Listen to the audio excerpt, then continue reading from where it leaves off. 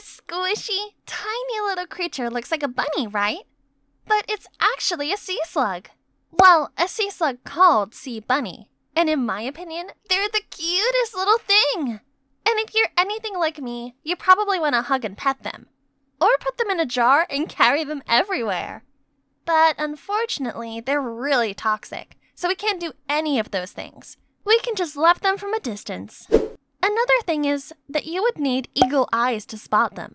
Looking at them right now, you probably can't tell that they're actually super duper tiny, about 1 centimeter long, or less than an inch. Sea bunnies are common in Japan. I'm not even surprised since they have so many cute things there. But they've also been found off the coast of the Philippines, Australia, Papua New Guinea, and Seychelles. And those adorable cute ears are sensory organs that allow them to find food and hopefully the love of their lives. Sea bunnies can also range in color, from yellow, orange, and brown.